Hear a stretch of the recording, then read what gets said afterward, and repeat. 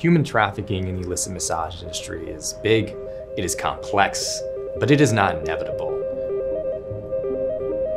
I think it's important that we recognize what we're dealing with, and that's organized crime. We're dealing with groups of people. We're not just dealing with one massage location. Even though we're talking about illicit operators, these are people who are motivated by one thing and one thing only: money. When you look to see who's making the money off of the workers inside of these businesses, you have to figure out who they are, where that money is going, and what they're doing with that money.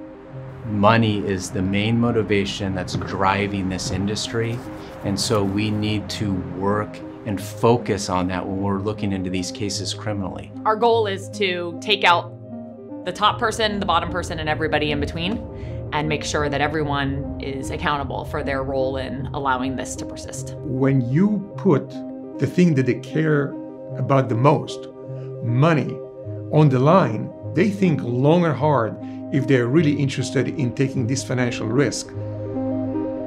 On the state level, it's imperative that whatever we do, we include and incorporate the state massage therapy board regulators. These are the people that they are committed for public protection, and they have the experience and know-how both from the enforcement side and from the professional therapy side.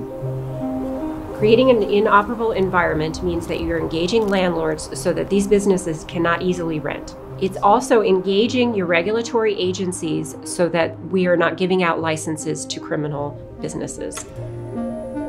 When we create an inoperable environment, what we are doing is denying traffickers space to do business and make money. When you have a city that takes this issue very seriously and institute a very powerful ordinance, you can completely eradicate illicit massage businesses from that community. We need to stop blaming the victims and giving traffickers excuses. In order to advocate for victims well and to serve them fully, you need to have cultural humility.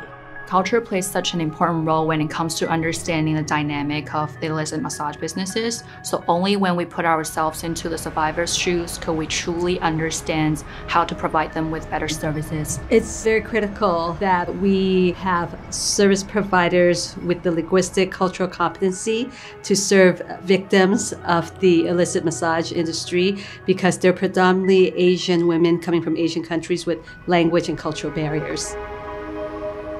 When we go beyond the storefront, we see traffickers that are organized and sophisticated and terribly effective. So this demands from us a more organized and sophisticated response as an anti-trafficking community. We're talking about across sectors. We're talking about law enforcement. We're talking about NGOs, service providers, caseworkers, victim advocates, different governmental agencies.